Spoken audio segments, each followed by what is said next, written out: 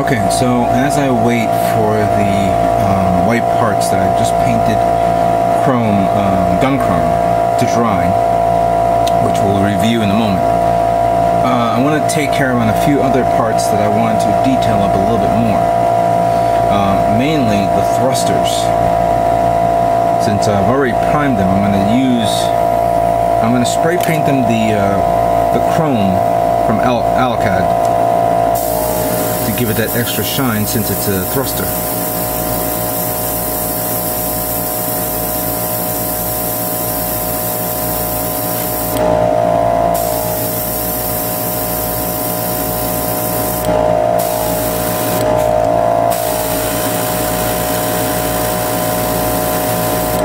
I'm almost running out of the chrome from this brand, and I'm hoping to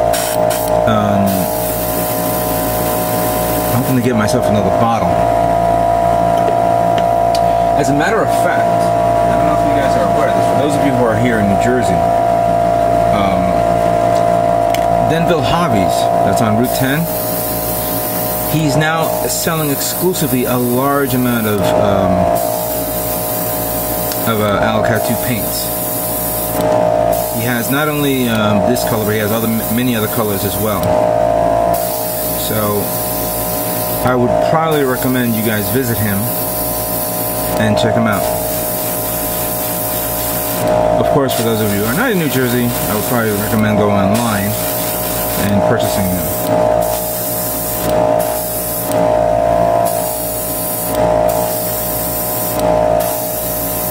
If you go to Denville, tell them Strider sent you.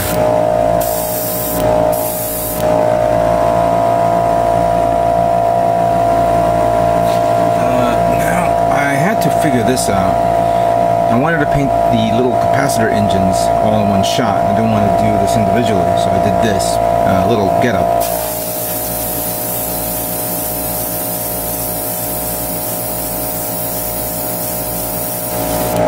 Whoop, I ran out.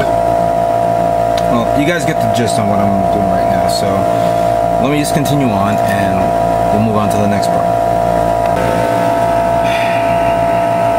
Okay, so now we're going to be working on the blue parts and reviewing a lot of the paint that I have. I'm decided to use this guy, metallic black.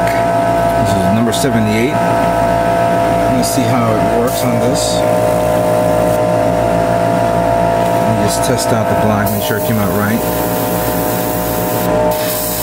There we go.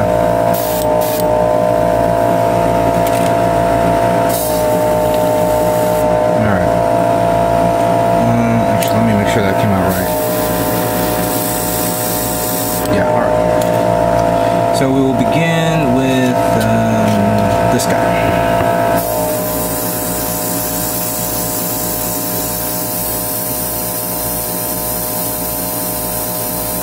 I've used metallic black in the past when I painted the Master Grade Age 1 Titus last year.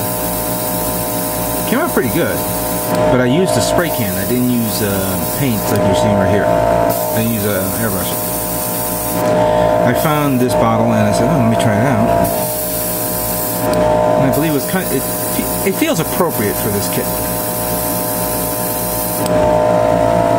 It has a nice shine to it. I guess when it dries, it'll be a lot better. Alright, here are some of the side thruster armor.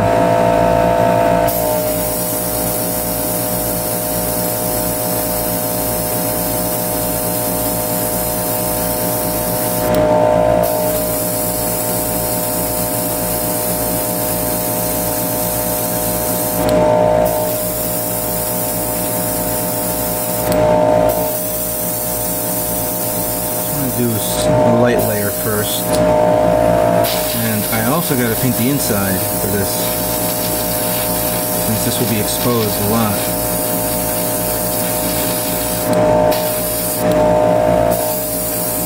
Do another pass.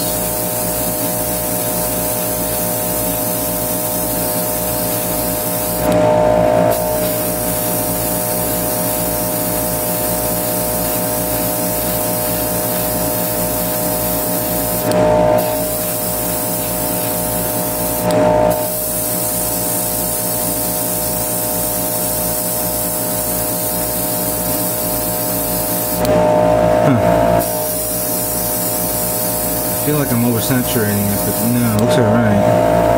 There's a little oversaturation there. Let me try to even it out.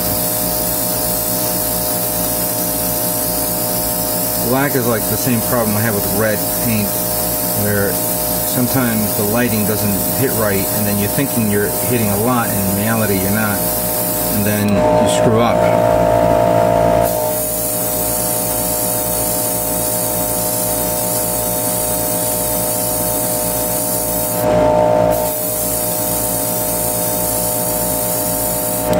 If I make a mistake, I may have to reprime this part again.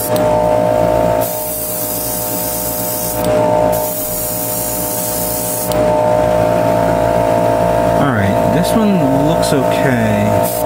I'm gonna let it dry and then I'll give it a second like light pass afterwards. Here's another part of the backpack armor.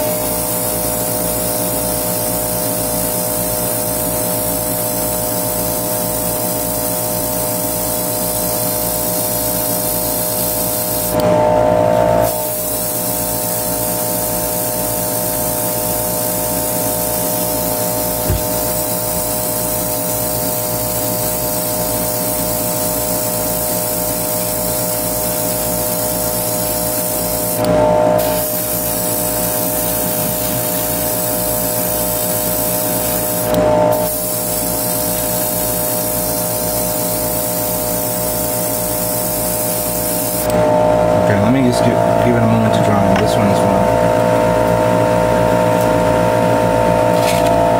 Here's a part of the shield.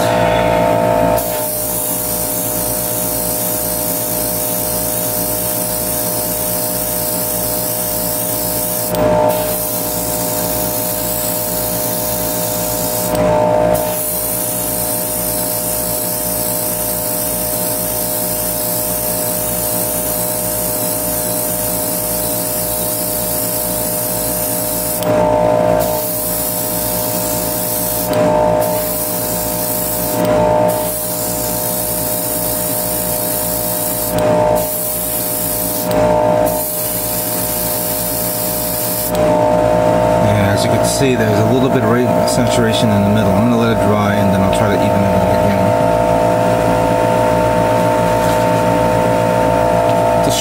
This color is a strong color. And then if you don't apply it right, you do more damage. Here's the side armor of the body.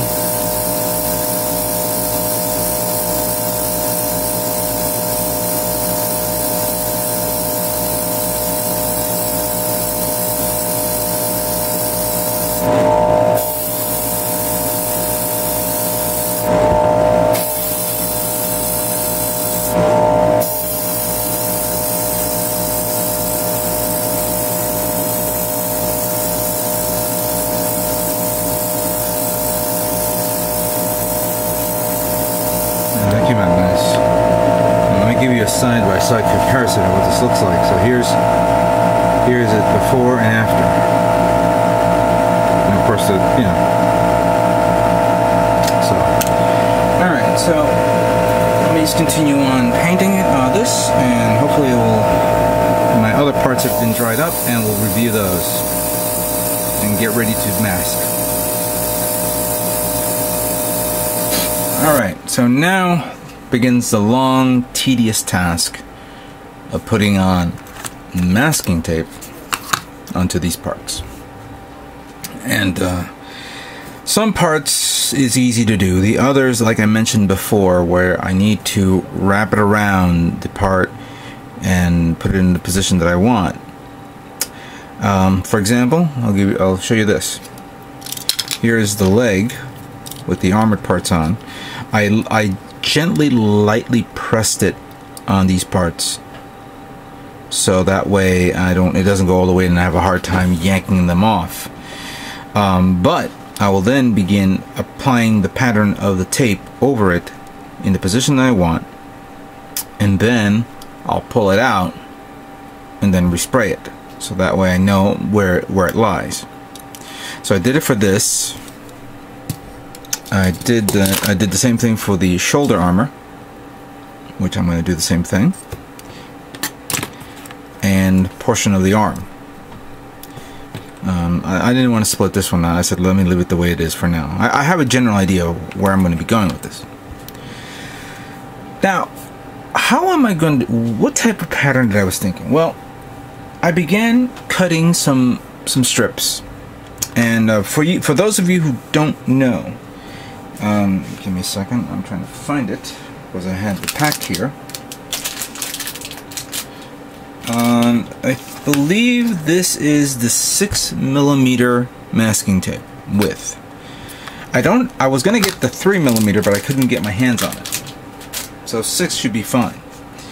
And to give you an example, here's the rear shield, rear skirt armor, and here's the other rear skirt armor with the tape on. You see where I'm going with this? Now, I'm going to probably do everything in this pattern going around, kind of like going in a swirl.